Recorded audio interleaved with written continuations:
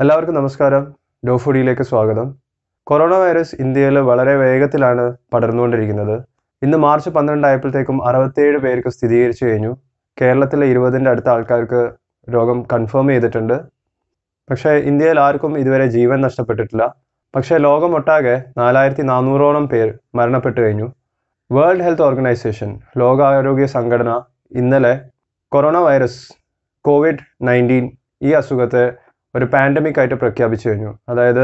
അതായത് വളരെയധികം വേഗത്തിൽ തന്നെ 120ഓളം രാജ്യങ്ങളിൽ പടർന്ന ഒരു രോഗമായതുകൊണ്ട് പാൻഡമിക് എന്നുള്ള പദവി ഈ അസുഖത്തിന് കൊടുത്തു കഴിഞ്ഞു. ബ്രിട്ടനിലെ ഹെൽത്ത് മിനിസ്റ്റർ പോലും ഇപ്പം കൊറോണ വൈറസ് കൺഫേം ചെയ്ത് സ്ഥിരീകരിച്ചിട്ടാണുള്ളത്. പത്തനംതിട്ടയിലുള്ള ആ ഒരു ഫാമിലി മാത്രമല്ല, നമ്മൾക്ക് ഇനിയും കേസുകൾ കൂടാനാണ് സാധ്യതയുള്ളത്. അതുകൊണ്ട് തന്നെ എങ്ങനെ കൊറോണ വൈറസ് വരാതിരിക്കാം എന്നുള്ള കാര്യമാണ് ഞാൻ ഇന്നത്തെ വീഡിയോയിൽ പറയുന്നത്. അപ്പോൾ നമുക്ക് തുടങ്ങാം. കൊറോണ വൈറസ് എന്തുകൊണ്ട് ഇന്ത്യയിൽ ഇത്ര ലേറ്റ് ആയിട്ട് എത്തി എന്നുള്ളതും എന്തുകൊണ്ട് ഇന്ത്യയിൽ കൂടുതൽ കേസ് റിപ്പോർട്ട് ചെയ്യുന്നില്ല എന്നും പറ്റിയിട്ടുള്ള ഒരു വീഡിയോ ഞാൻ ഇതിനു മുമ്പേ ചെയ്തിട്ടുണ്ട്. നിങ്ങൾ ആ വീഡിയോ കണ്ടിട്ടില്ലെങ്കിൽ ആ വീഡിയോൻ്റെ ലിങ്ക് നിങ്ങൾക്ക് താഴെ കാണാം. അതിനോടൊപ്പം തന്നെ ഇംഗ്ലീഷിൽ കൊറോണ വൈറസിൻ്റെ പ്രിവെൻഷനെ പറ്റിയിട്ടും കൊറോണ വൈറസിനെ പറ്റിയിട്ടുള്ള കുറച്ച് മിഥ്യകളും ഫാക്ട്സും അങ്ങനത്തെ ഒരു വീഡിയോയും കൂടി ചെയ്തിട്ടുണ്ട്. എല്ലാ വീഡിയോസിൻ്റെയും ലിങ്ക് നിങ്ങൾക്ക് ഡിസ്ക്രിപ്ഷനിലും ഐ ബട്ടണിലും കാണാം. കൊറോണ വൈറസ് വരാതിരിക്കാൻ നിങ്ങൾ ചെയ്യേണ്ട ആദ്യത്തെ കാര്യം എന്ന് പറഞ്ഞാൽ ക്രൗഡഡ് ആയിട്ടുള്ള ആൾക്കാർ തങ്ങിക്കൂടി നിൽക്കുന്ന സ്ഥലങ്ങൾ പോകുന്നതും സന്ദർശിക്കുന്നതും നിങ്ങൾ കഴിയുന്നത്രയും ഒഴിവാക്കുക. ഉദാഹരണമായിട്ട് ഷോപ്പിംഗ് മാളുകൾ, റെയിൽവേ സ്റ്റേഷൻ, ഉത്സവങ്ങൾ, ഫെസ്റ്റിവൽസ്, ട്രേഡ്സ്, എക്സിബിഷൻ, ഇത്തരം സ്ഥലങ്ങൾ സന്ദർശിക്കുന്നത് മാക്സിമം ഒഴിവാക്കുക. രണ്ടാമത്തെ പോയിന്റ് എന്നുള്ളത് നിങ്ങളുടെ കൈകൾ വൃത്തിയായി കഴുകുക. പ്രത്യേകിച്ച് നിങ്ങൾ പബ്ലിക് ട്രാൻസ്പോർട്ട്, ബസ്സുകളിലും ട്രെയിനുകളിലൊക്കെ സ്ഥിരമായിട്ട് യാത്ര ചെയ്യുന്ന ഒരാളാണെങ്കിൽ നമ്മളുടെ കൈകളിലൂടെയാണ് കൂടുതലായിട്ടും ഈ രോഗാണുക്കൾ നമ്മുടെ ശരീരത്തിൻ്റെ ഉള്ളിലേക്ക് കയറാൻ സാധ്യതയുള്ളത്. അതുകൊണ്ട് തന്നെ കൈകൾ വൃത്തിയായി 20 സെക്കൻഡ് സമയം എടുത്തിട്ട് കഴുകുകയാണെങ്കിൽ, സോപ്പും വെള്ളം ഉപയോഗിച്ച് കഴുകുകയാണെങ്കിൽ നമുക്ക് ഈ രോഗം നമ്മളുടെ ശരീരത്തിലേക്ക് കയറുന്നത് തടയാൻ പറ്റും.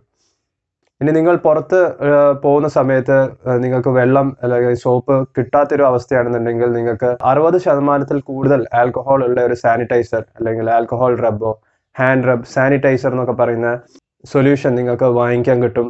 മെഡിക്കൽ ഷോപ്പിലും അല്ലെങ്കിൽ സൂപ്പർ മാർക്കറ്റ്സിൽ അല്ലെങ്കിൽ ഓൺലൈനായിട്ട് ആമസോൺ പോലത്തെ വെബ്സൈറ്റുകളിലൊക്കെ സുഖമായിട്ട് വാങ്ങിക്കാൻ കിട്ടും. അത്തരം ചെറിയൊരു സാനിറ്റൈസർ വാങ്ങിച്ച് നിങ്ങളുടെ കയ്യിൽ സൂക്ഷിക്കുക, നിങ്ങളുടെ ബാഗിൽ സൂക്ഷിക്കുക. വെള്ളം കിട്ടാത്തൊരവസ്ഥയാണെന്നുണ്ടെങ്കിൽ ഇത്തരം സൊല്യൂഷൻ ഉപയോഗിച്ച് നിങ്ങളുടെ ഹാൻഡ് റബ്ബ് ചെയ്യുക. എന്നിട്ട് വീണ്ടും വെള്ളം കിട്ടുന്ന സമയത്ത് കൈകൾ സോപ്പും വെള്ളം ഉപയോഗിച്ച് കഴുകാൻ ഓർമ്മിക്കണം. പോയിന്റ് നമ്പർ 3, നമ്മൾ അറിയാതെ നമ്മളുടെ മുഖം അറിയാതെ തൊട്ടുപോകും. ചിലപ്പം കണ്ണുകൾ തൊട്ടുപോകും, ചിലപ്പം ചുണ്ടുകൾ തൊട്ടുപോകും. അപ്പം ആ ഒരു ശീലം നിങ്ങൾക്ക് ഉണ്ടെങ്കിൽ അത് കഴിയുന്നത് ഒഴിവാക്കുക. ആ ഒരു ശീലം ഒഴിവാക്കുകയാണെങ്കിൽ തന്നെ നമ്മളുടെ കൈകളിലെ അണുക്കൾ, കൊറോണ വൈറസ് നമ്മളുടെ ശരീരത്തിലേക്ക് കയറുന്നത് ഒഴിവാക്കാൻ പറ്റും. എന്താണ് നിങ്ങളുടെ കൈകൾ ചെയ്യുന്നതെന്നുള്ള എല്ലാ സമയവും നിങ്ങൾ ബോധവാനായിരിക്കണം.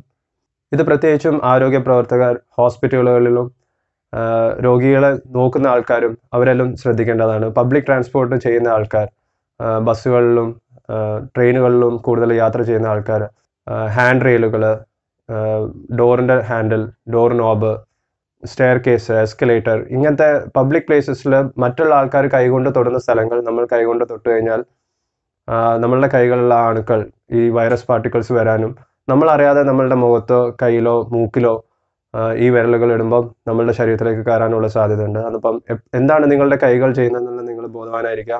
മാക്സിമം നിങ്ങളുടെ മുഖത്ത് കൈകൊണ്ട് തൊടുന്നത് ആ ശീലം ഒഴിവാക്കുക. പോയിന്റ് നമ്പർ 4, ഒരാളെ നേരിട്ട് കാണുമ്പം ഷേക്ക് ഹാൻഡ് കൊടുക്കുന്നതിന് പകരം നമസ്തേ പറയുക. അത് തമാശയ്ക്ക് വേണ്ടി പറയുന്നതല്ല.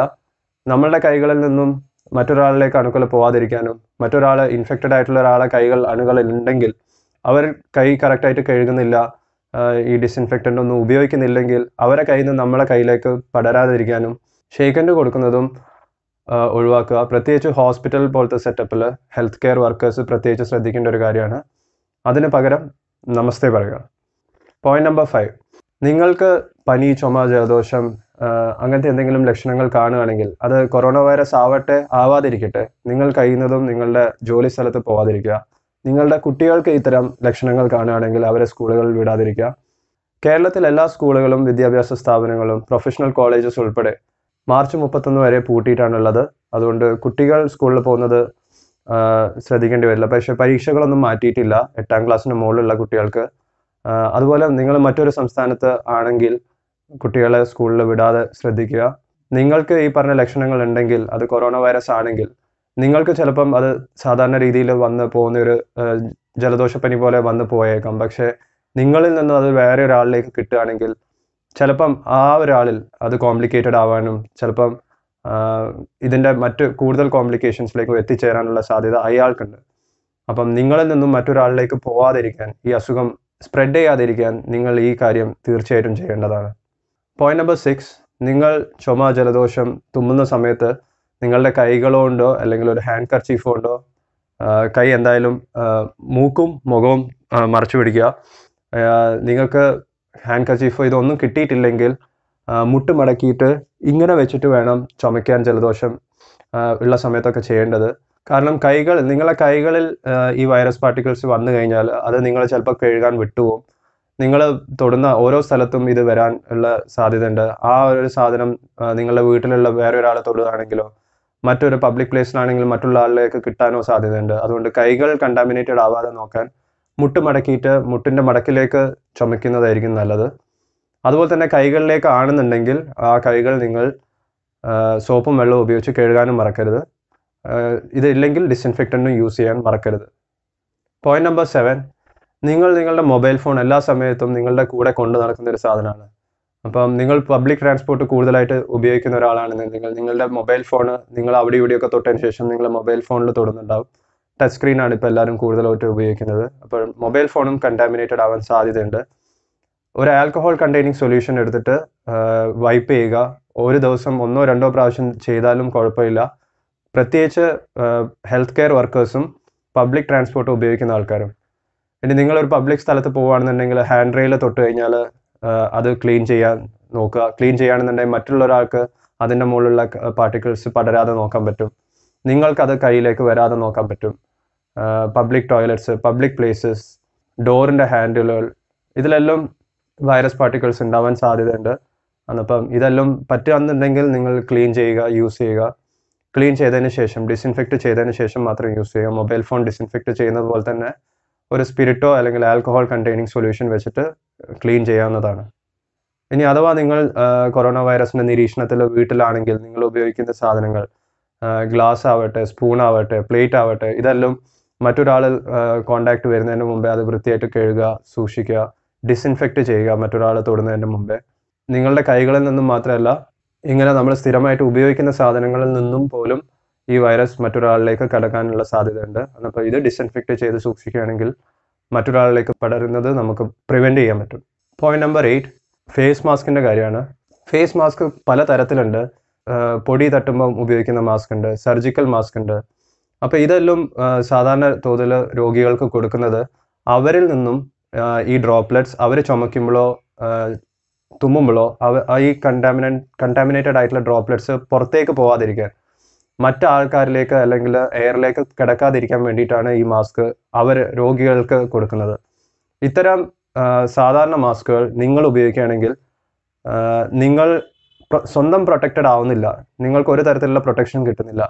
മറിച്ച് നിങ്ങൾക്ക് ജലദോഷമോ പനി, ചുമയോ ഒക്കെ ഉണ്ടെങ്കിൽ നിങ്ങളിൽ നിന്നും മറ്റൊരാളിലേക്ക് കിടക്കാതിരിക്കാൻ, ഈ പാർട്ടിക്കിൾസ് കിടക്കാതിരിക്കാൻ മാത്രമേ ഈ മാസ്ക് നിങ്ങളെ സഹായിക്കുന്നുള്ളൂ. ഇനി അഥവാ നിങ്ങൾക്ക് നിങ്ങളെ തന്നെ പ്രൊട്ടക്റ്റ് ചെയ്യണമെന്നുണ്ടെങ്കിൽ നിങ്ങൾ യൂസ് ചെയ്യേണ്ട മാസ്ക് N95 ആണ്. ഇത് കാര്യമായിട്ട് വേണ്ടത് health care workers, doctors, nurses, ലബോറട്ടറിയിലുള്ള workers, അവർക്കൊക്കെയാണ് കാര്യമായിട്ടും അത്യാവശ്യമുള്ളത്. കാരണം ഈ ഒരു മാസ്ക് മാത്രമേ നിങ്ങളെ മറ്റ് രോഗികളിൽ നിന്നും, കൊറോണ വൈറസ് ഉള്ള രോഗികളിൽ നിന്നും രക്ഷിക്കുകയുള്ളൂ. അപ്പോൾ N95 മാസ്കും പക്ഷേ നമുക്ക് 24 മണിക്കൂറൊന്നും ധരിച്ച് നടക്കാൻ പറ്റില്ല. അത് നമ്മൾ ശ്വാസം വലിക്കുന്നതിനനുസരിച്ച് നമ്മൾ വലിക്കുന്ന ശ്വാസത്തിൽ ഓക്സിജൻ്റെ കണ്ടൻറ്റ് കുറയ്ക്കും. അപ്പോൾ നമുക്ക് അസ്വസ്ഥത ഉണ്ടാവാം. പിന്നെ നിങ്ങൾക്ക് ഇപ്പോൾ N95 മാസ്ക് പോലും ഭയങ്കര ബുദ്ധിമുട്ടാണ് കിട്ടാൻ, ഓൺലൈൻ പോലും കിട്ടാനില്ല. ഈ N95 മാസ്കും ഓൺലൈനായിട്ട് ചില സെല്ലേഴ്സ് എല്ലാം ഫ്രോഡായിട്ട് സാധാരണ മാസ്ക് N95 എന്നുള്ള രീതിയിൽ ലിസ്റ്റ് ചെയ്തിട്ടുണ്ട്. അപ്പോൾ അത്തരം തട്ടിപ്പുകളിലൊന്നും പെടാതെ നോക്കുക. കൂടുതൽ വില കൊടുത്തിട്ട് ഈ സാധാരണ മാസ്ക് വാങ്ങിയിട്ട് നിങ്ങൾ പ്രൊട്ടക്റ്റഡ് ആവുന്നുള്ള വിചാരത്തിലാണ് നിങ്ങളിത് വാങ്ങിക്കുന്നതെങ്കിൽ, അങ്ങനെ വിചാരിച്ചിട്ടാണ് നിങ്ങളത് വാങ്ങിക്കുന്നതെങ്കിൽ അതിനെക്കൊണ്ട് കാര്യമുണ്ടാവില്ല. അപ്പം ഇത്തരം തട്ടിപ്പുകളിൽ പെടാതെ ശ്രദ്ധിക്കുക. ഇനി നിങ്ങൾക്ക് ഇത്തരം മാസ്ക് കിട്ടിയാൽ തന്നെ സാധാരണ മാസ്ക് ആവട്ടെ N95 മാസ്ക് ആവട്ടെ അത് നിങ്ങൾ കറക്റ്റായിട്ട് ഉപയോഗിക്കുന്നുണ്ടോ ഇല്ലേ അതാണ് അടുത്ത പോയിന്റ്. പോയിന്റ് നമ്പർ 9, കറക്റ്റായിട്ട് ഫേസ് മാസ്ക് യൂസ് ചെയ്തിട്ടില്ലെങ്കിൽ അത് ഉപയോഗിക്കുന്നതിൻ്റെ കാര്യം ഉണ്ടാവില്ല. നിങ്ങൾ സർജിക്കൽ മാസ്ക് ആണെങ്കിലും N95 മാസ്ക് ആണെങ്കിലും N95 മാസ്ക് ആണെങ്കിൽ കറക്റ്റ് പ്രോപ്പർ സീലായിരിക്കണം. താടിയൊക്കെ ഉള്ള ആൾക്കാരാണെന്നുണ്ടെങ്കിൽ അത് കറക്റ്റ് ഫിറ്റിംഗ് ആവാൻ സാധ്യതയില്ല. ഇടയ്ക്കിടയ്ക്ക് മാസ്കിൽ തൊടുന്നത് നല്ലതല്ല, കൈകളുകൊണ്ട് മുഖത്ത് തൊടുന്നത് പോലെ തന്നെ. പിന്നെ മാസ്കിൻ്റെ ഉള്ളിൽ കൂടെ മുഖത്തും മൂക്കിലൊക്കെ തൊടുന്ന ആൾക്കാരുണ്ട്, അതിനെക്കൊണ്ട് കാര്യമില്ല. ഒരിക്കൽ മാസ്ക് ഇട്ട് കഴിഞ്ഞാൽ അത് താത്തി പിന്നെയും മുകളിലേക്കാക്കി അങ്ങനെ ചെയ്തിട്ടൊരു കാര്യമില്ല. പിന്നെ നമ്മൾ ചുമച്ച് നല്ലപോലെ സോയിൽഡ് ആവുകയാണെങ്കിൽ ഈ മാസ്ക് നനഞ്ഞു പോവുകയാണെന്നുണ്ടെങ്കിൽ പിന്നെയും വീണ്ടും ആ മാസ്ക് ഉപയോഗിച്ചിട്ട് കാര്യമില്ല. കൂടിപ്പോയ ഒരു 6-8 മണിക്കൂർ അതിൻ്റെ അപ്പുറത്തേക്ക് ഒരു സാധാരണ മാസ്ക് ഉപയോഗിച്ചിട്ട് പ്രത്യേകിച്ച് ഗുണമൊന്നുമില്ല. പിന്നെ ഇപ്പോൾ സാധാരണ കാണുന്നൊരു സീനാണ് ബസ് സ്റ്റോപ്പിലും റെയിൽവേ സ്റ്റേഷനിലും ബസ്സുകളുടെ ഉള്ളിലൊക്കെ മാസ്ക് അലക്ഷ്യമായിട്ട് കളയുന്നത്. അങ്ങനെ ഒരിക്കലും ചെയ്യരുത്. നിങ്ങളുടെ വീട്ടിൽ കൊണ്ടുപോയി കറക്റ്റായിട്ട് അത് ഡിസ്പോസ് ചെയ്യുക. അപ്പോൾ ഈ ഒരു 9 കാര്യങ്ങളുടെ ചെക്ക് ലിസ്റ്റ് നിങ്ങൾ ഉണ്ടാക്കി വെക്കുക. കൊറോണ വൈറസ് കേസുകൾ ഇനിയും കൂടാനാണ് സാധ്യതയുള്ളത്.